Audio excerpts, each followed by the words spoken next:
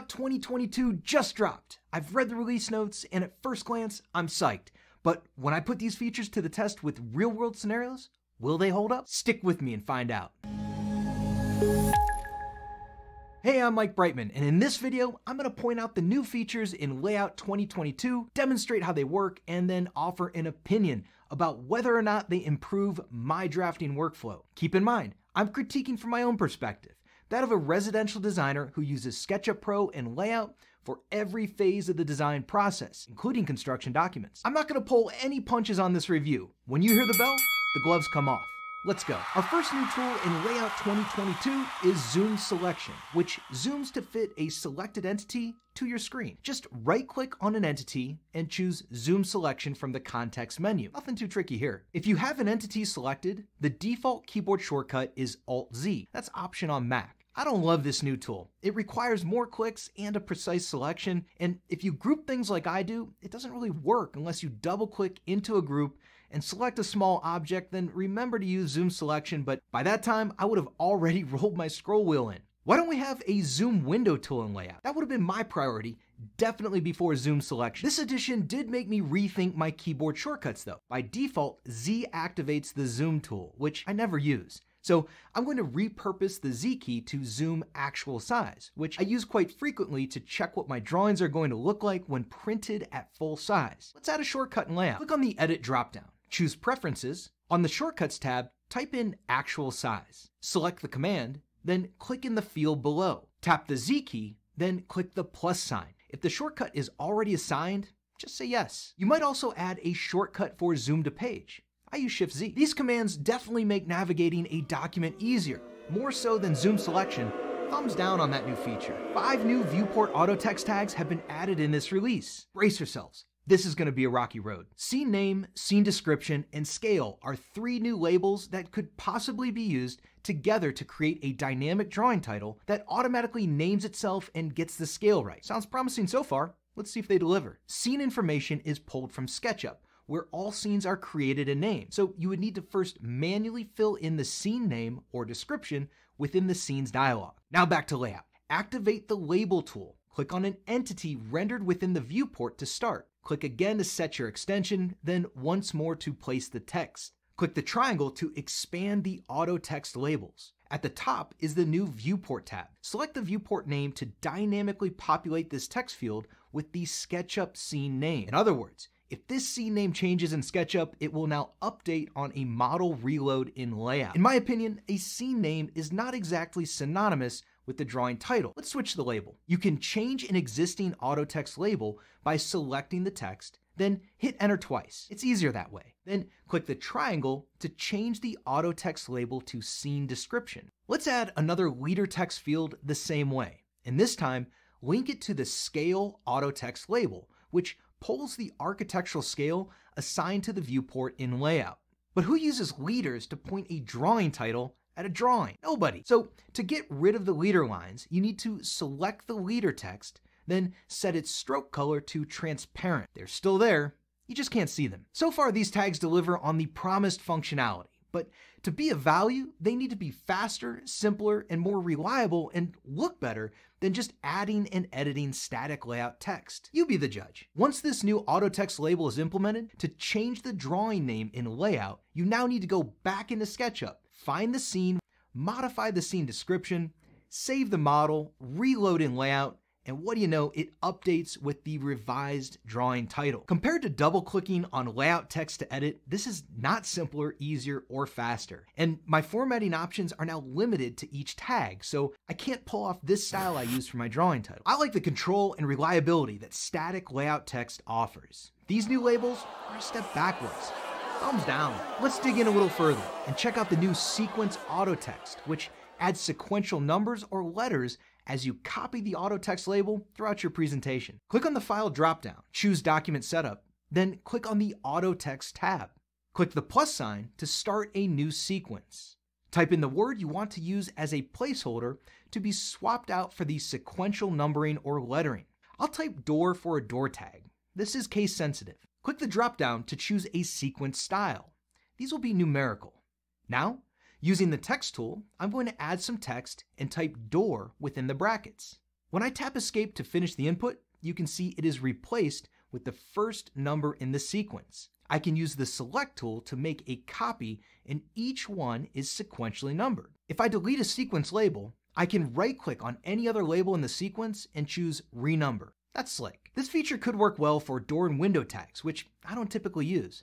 Personally, I use the width-height method to give rough openings like 3050. Stick with me to the end, and I'll show you how I've been automating this style of door and window tags with dynamic components that I built. And of course, I'm going to give them to you. Since I don't use traditional tags and schedules, I was more interested in attaching a sequence label to a drawing number. Let me show you the new Scrapbooks to demonstrate how sequence autotext keeps coming up short. In Layout 2022, you will find the same old Scrapbooks with just a few minor additions. Basically, some of the pages have been duplicated and autotext labels have been implemented where possible. Click on a scrapbook to pick it up. Then click to add it to your presentation. Unfortunately, these new autotext labels don't automatically grab the viewport. We need to do that manually.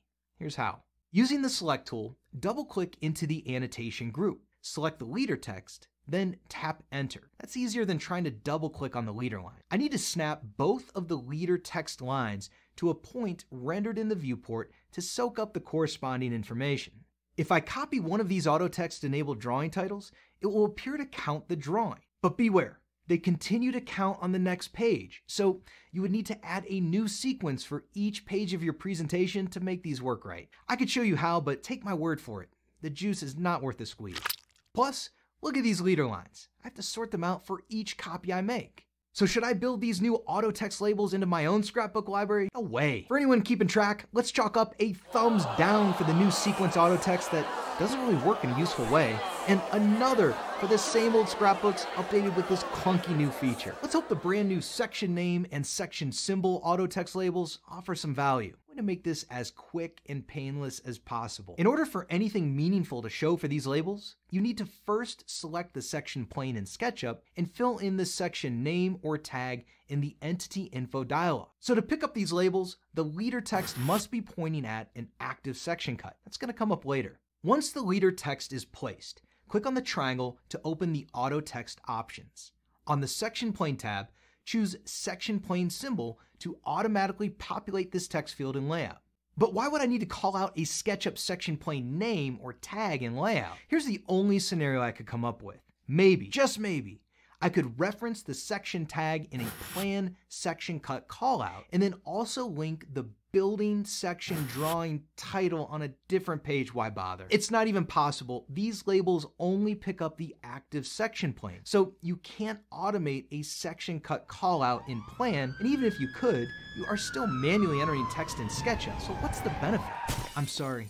The section autotext labels are dead on arrival. The coordinates autotext label is not new, but previously, it only displayed all XYZ coordinates. Now, there's the ability to control which coordinates are shown. I can imagine this working well in two different elevation callouts. Let's give it a try. Using the label tool, click on a point or face within the viewport. Then click to set the extension, and again to place the text. Click on the triangle to expand the label options and choose the coordinates label. I'm going to isolate the Z coordinate, or elevation, using the new parentheses parameters. So now, this label will only report back the Z elevation value for the point that the leader is attached to.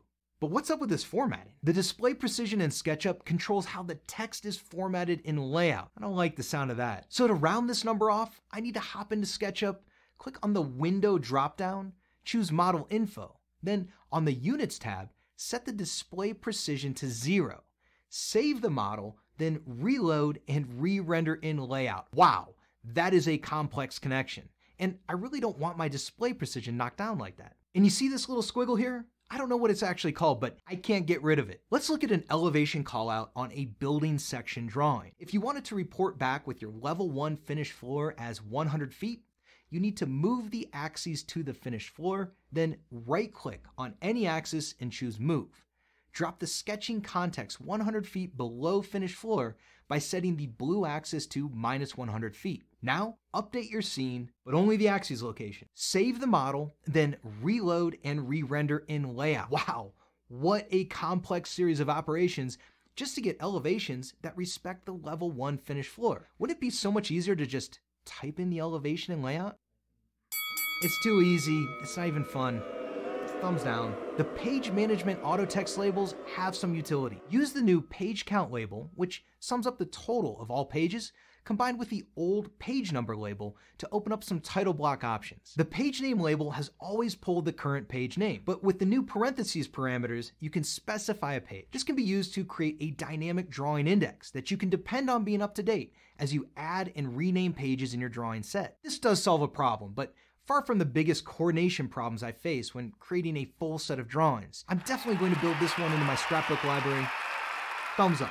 The new find and replace text command allows you to quickly swap out one piece of text for another. Control F, command on Mac, is the default shortcut. Then just type a word or phrase into the search field. In the next field, type a word or phrase to replace the search term. You can look for text in the current selection, on the current page, or throughout the entire document. Check on additional parameters to refine the results as case sensitive, match whole word, or skip locked entities. Click next to toggle through all of the results. This will jump to the page and highlight the found search term. Click replace to go one by one, or replace all to finish the swap in one click. This is a pretty familiar tool that is baked into many programs and a welcomed addition to LayOut. This tool has been thought out with real-world construction document coordination in mind.